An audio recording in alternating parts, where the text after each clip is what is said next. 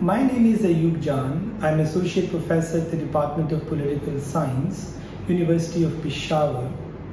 I am part of the Protracted Displacement Economies team from Pakistan.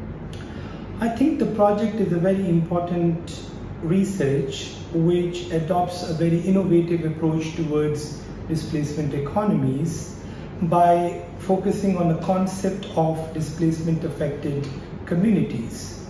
Through this very approach, the project focuses not only on displaced people, but the host communities, and it considers both of these sections of the society as a constitutive part of the displacement affected community.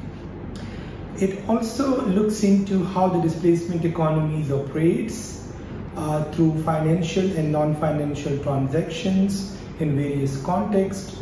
It also focuses on how various actors are involved in this economy, how different socioeconomic roles are gendered, and how mutual aid and care economy operates as non-financial transaction in such societies.